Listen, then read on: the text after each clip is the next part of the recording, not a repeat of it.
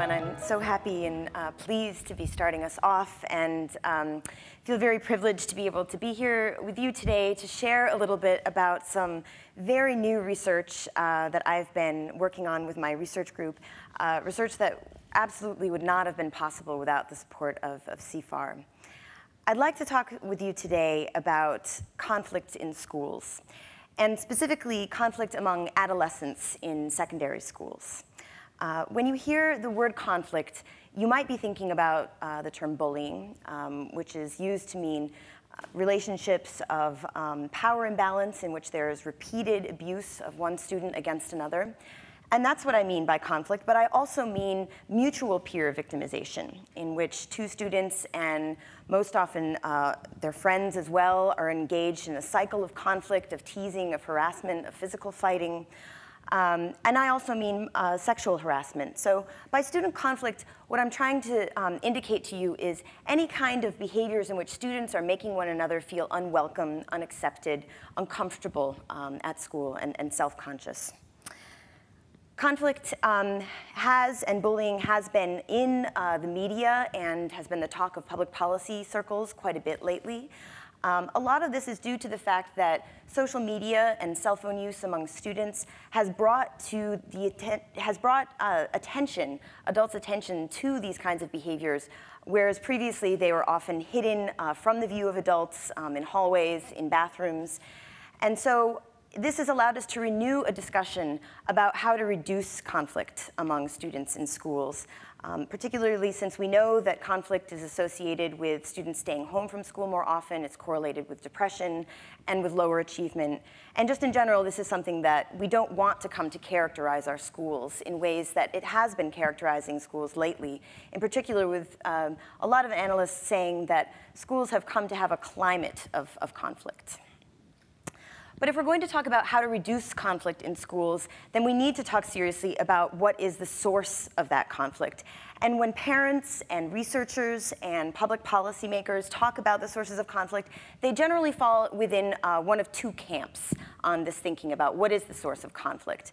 And I would say the first camp says that when we observe conflict, we think that it's because of the way that students have been raised or because of the ways that students have been taught. And so in order to reduce it, we need to work on students' character. We need to teach them skills like empathy. Okay. Another camp would say, well, it's not really as much about the individual students as much as it is about their entire society. We have commentators saying that we live today in a bullying society and that our schools are little microcosms of that. And the climate itself involves everything from the administrative structure of the school, the physical structure of the school, the rules, and then the greater society all around that, our laws, our anti-discrimination laws, and so forth. So what do we make of these different explanations? Well, psychological research, and I'm a social psychologist, would discourage us, I think, from putting too much weight on the character of individual kids. There's some research that shows that students don't enjoy the conflict, that they don't support it, but they often feel as though they can't argue against it, they can't stand up against it, and they fear that they'll be punished by their peers, ostracized, for being what we have often urged them to be, which is an active bystander. Other research shows that these kids' fears are borne out, and so in studies where students are asked to judge active bystanders, they often say that they like these students less than the students who haven't spoken out in these kinds of scenarios that they're faced with. So what about the climate hypothesis? The research that I just described to you suggests that there's something more to what we would call students' expectations of conflicts. And so where are they getting these expectations?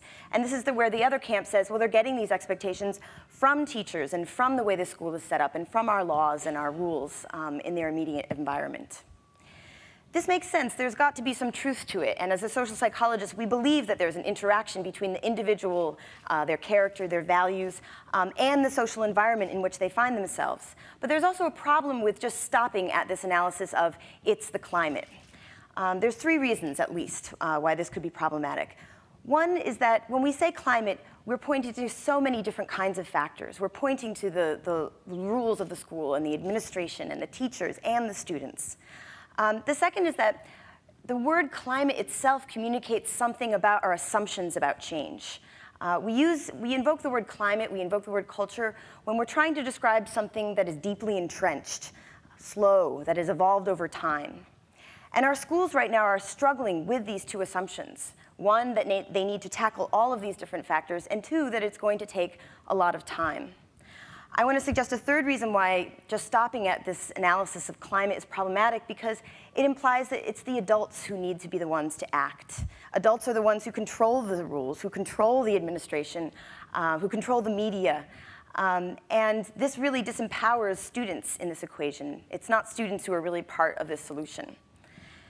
And what I'd like to argue to you today is that the theories that we're working on in identity and in perceptions of social standards and identity groups would suggest that there's a third way to look at this problem. And specifically, I'd like to draw your attention more to the idea that student behavior is caused by their perceptions of social standards at the school. And these perceptions, these psychologically generated ideas, are much more malleable than these larger scale climate factors like laws and administrations and schools' physical structures. Specifically, what we'd like to suggest is that students are constantly observing one another in their environments. They're observing one another's behavior. And the behavior of other students to whom they're connected, whom they're observing, give them ideas about what is normal in a situation and what's even desirable. So for example, when students observe someone posting a negative comment on a social media site, this gives them the idea that this is a common thing to do. This is a typical thing to do. Likewise, when they observe a student being ostracized by other students for reporting to a teacher something distressing that's going on, they observe that it's undesirable to be reporting these kinds of behaviors. So in other words, social psychologists call these ideas perceived norms. These kinds of ideas about social standards are driving students' behavior. They're driving students' behavior because they're trying to live up to the expectations of their social group. So what you'll see in a lot of these discussions about school climate is that people will urge teachers to communicate social standards to students. They'll put this onus on teachers. And that is a very important factor, but it can't be the only thing, because what we know about social identities and social groups is that students have to maintain their reputation and maintain their status by living up to the expectations of their peers. And if their peers' behavior is communicating this idea that participating in conflict is a way to maintain your reputation, then they're going to be motivated to do this as socially savvy beings, not as individuals without empathy or who need some kind of character education. So we've been working on this idea with my research group, and specifically the idea that there might be certain students in a school who are more powerful when it comes to setting social standards of that school.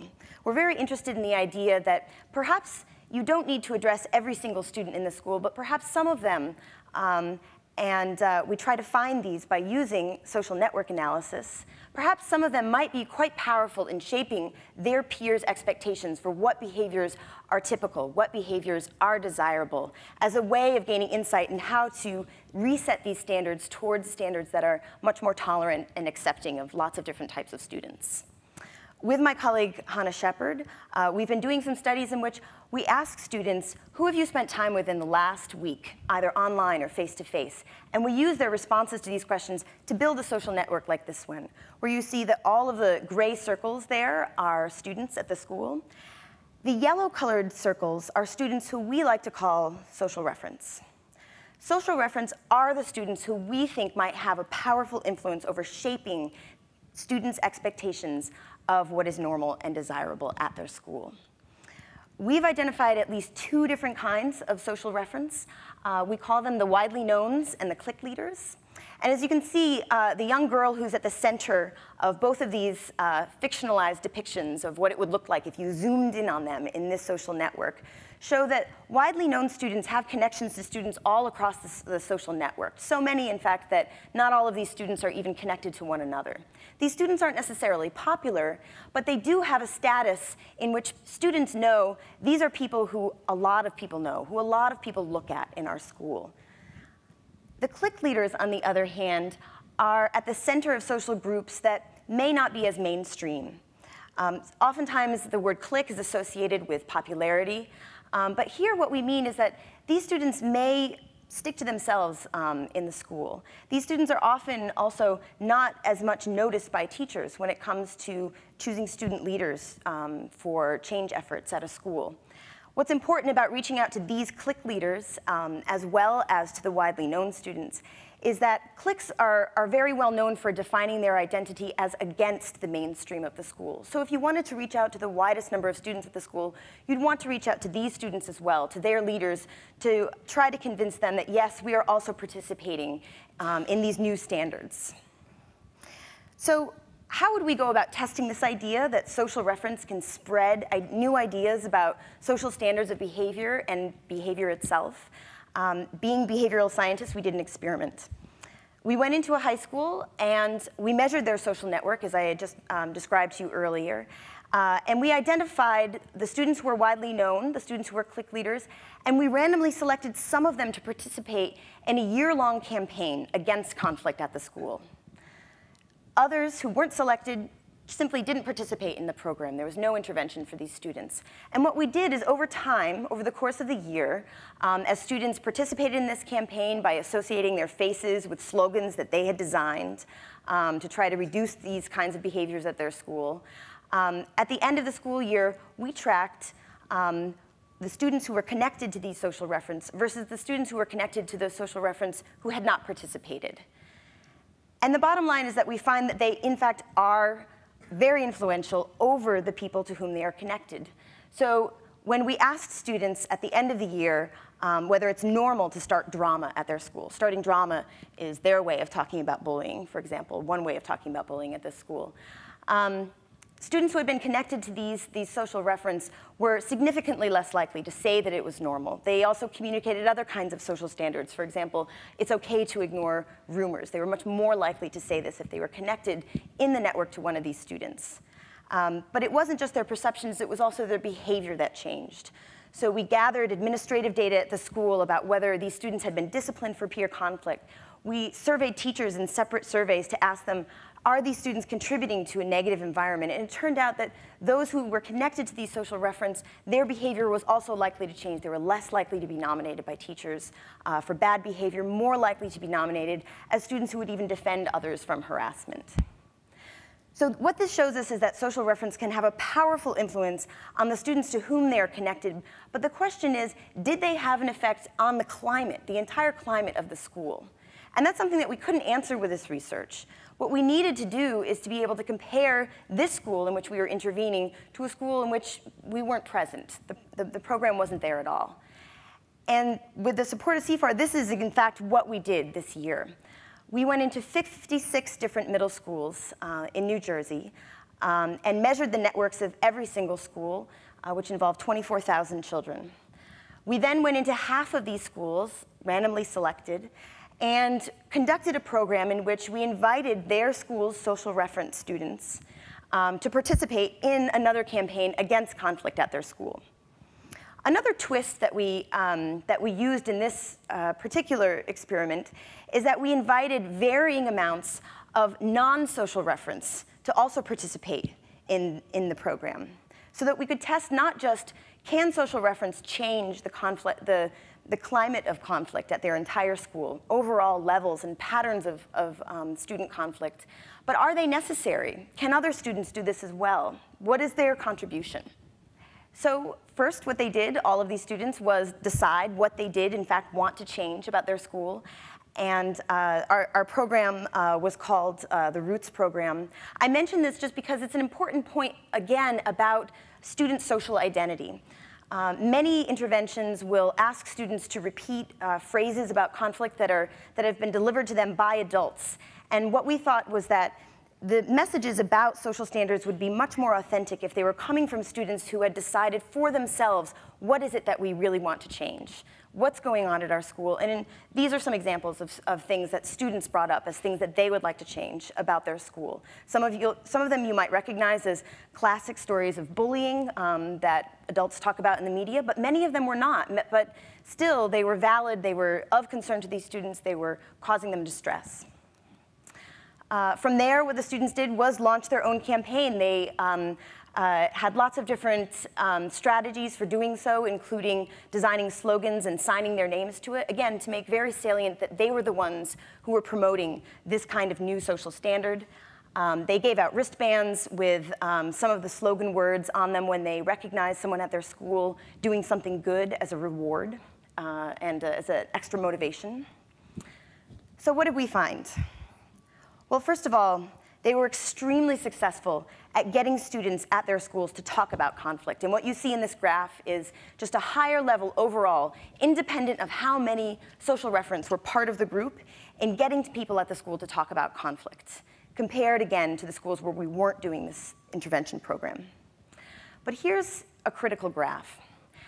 At each school, we also gathered disciplinary data to ask how much overall peer conflict was there at the school. These are data actually from the school's administrative records.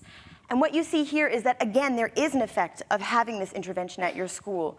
There was lower overall peer conflict in such a way that you could maybe suggest that this was an entire climate change. This effect size is equivalent to every single student in an intervention school having one less incident of getting pulled into the office for conflict over the course of the school year.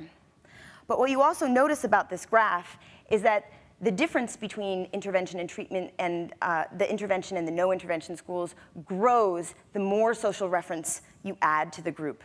So the social reference are the ones who are driving, in part, this behavioral change. Having more of them, having at least a quarter of them, is what leads to this kind of overall school change. So I'd like to end there and say that, for one, I think that one emerging lesson from this research, which is still ongoing, is a very exciting one, which suggests that it's students themselves who can be involved in setting the standards of a school climate. Note that we did nothing to change some of the larger factors of climate over the course of this study. We didn't train the teachers. We didn't change the administrative structure or any of the rules. This was all due to student changed behavior over the course of the year. The other thing I want to point out is that what this research suggests, it redirects our attention from these larger scale factors of a school to more subtle factors of social perception and social identity. These are, in fact, what we would like to suggest, the sort of psychological underpinnings of culture, how we understand the social standards of our environment. Another exciting thing is that while we can identify certain social reference in a group who can make these changes, it wasn't necessarily an elite task force of social reference students who accomplished these kinds of large-scale behavioral change at their schools. The highest proportion of social reference in these intervention groups at the schools was a third. So in fact, what these students did was build an alliance of students who were willing to help, who were not necessarily at the center of their social networks, along with students who were, in fact, some of the more salient leaders of their school. So I'd like to leave you with those thoughts and to say finally that this kind of research doesn't disregard the importance of large-scale factors, but it does redirect our attention to some of the ways in which social identity and social perceptions can change these large-scale climates of culture in our schools and perhaps elsewhere. Thank you.